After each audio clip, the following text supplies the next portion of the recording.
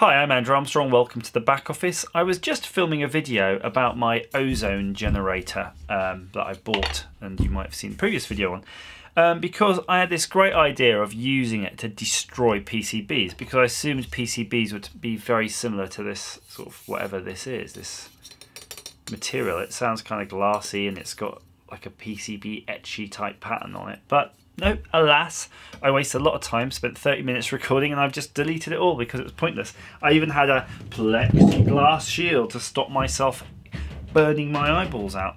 So what I'm going to do now instead, I was just sort of looking at these, and these are HT leads, and what I wonder is I'm just going to try to bring them close together and see if there's a point where I actually get an arc. And then if I don't, you know, I clearly really am missing a lot. I really just don't understand what I'm dealing with here. This is quite dangerous. Remember, this is mains and it is high tension and it's potentially enough to give you a jolt or worse. I don't really know. Just don't do it. I'm doing it so you don't have to, okay? Right, so have a look here. So I've got the first high tension wire in this grippy thing, and I've lost the other one, which is kind of annoying. So you know, I'm going to see if I can just pinch it. Oh, it's nicely pinched here. Right, so could be a bit nicer pinched, but it's not. Doesn't matter for us. And what we're going to do, we're going to try to get a nice gap between these two things here. And I'm going to switch to a manual focus because we're going to need some control over this when we're playing with it. Okay. So I'm going to try to get them within a mil or so of each other, which is about that. That's about a millimeter. Let's turn the lights off, plug it in. I'm just going to check it's definitely not touching. Ready. Oh yeah. Oh, that's so cool. I don't think I can focus, unfortunately, on that level for you, but let's see what we can achieve. You can definitely see some serious arc going on there.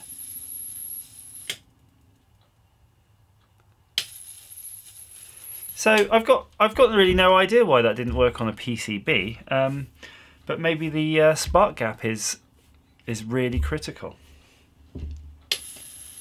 Right, so that's pretty much an arc.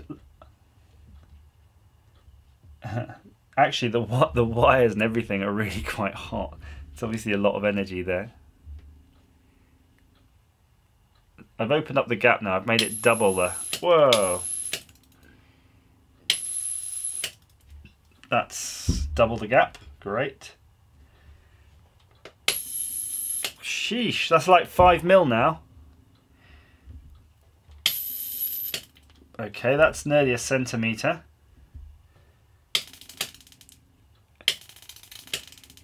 So you can see it arcing back on itself at that point. That's the point where it's actually arcing back and then through the metalwork of this.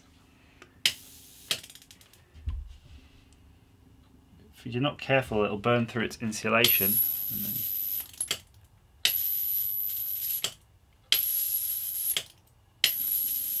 hey, this is dangerous stuff.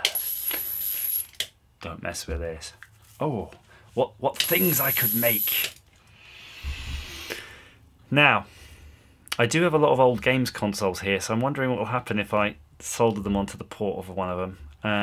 They are working, and a lot of my previous tests show that on PCBs and stuff it didn't actually affect it. Dare I do this on a working games console? Yeah, I think I kind of want to. Let me find one.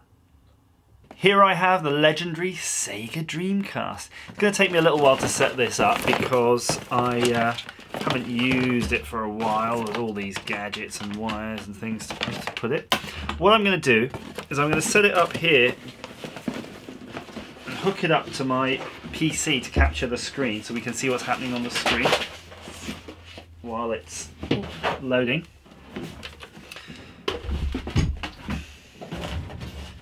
So the idea is, excuse me, I'm just picking up all the junk. do that later, couldn't I? Right, the idea is that I'm going to choose... how about the power port? That would be really super easy to hook it up to that. Well, actually, if I hook it up on the power points, I can't bloody run it, can I? We've got a lot of options here. We've got a serial port, the AV out ports. We've got the line. Well, we'll be using the AV.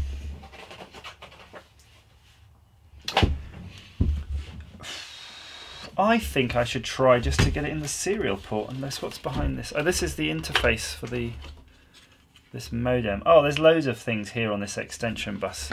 So what I can do is I'll literally just... I'm going to wedge it in here, and I'm going to put a bit of insulator because I don't want it to touch the grounding. So I'm going to get a bit of capped on tape and put it in there and just wedge it in, really. A couple of random places. We'll turn it all on and we'll see what it's doing. So give me a moment just to hook that up. Okay, this is very tense. We've got the SEGA Dreamcast running right now. This video is being streamed to my other PC just over there. For some reason I've got a ladybird here on the controller, interesting enough. The HT leads are now connected into that port. They've got this pliers sitting on them just to stop them from wobbling out. I don't want them to move around, so they're very much precariously perched, and they've got some capped on tape acting as an insulator. That's connected up to a secondary mains point, which I have access to over here. I'm not going to switch this without this in front of me, because although I'm 100% confident nothing bad will happen, safety first. Ready, 3, 2, 1. Oops. What? Yeah, okay. It's still running. That's weird. Should we try one more time?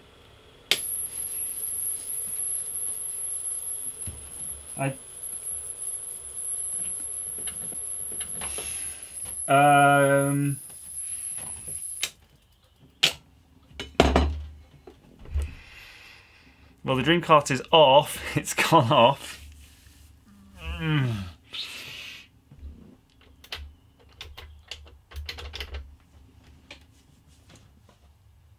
Sorry Dreamcast cat fans. Does anyone have a spare one? Send me. I've got a few games I haven't played yet. Please feel free to comment down below. Click subscribe. Don't try this at home.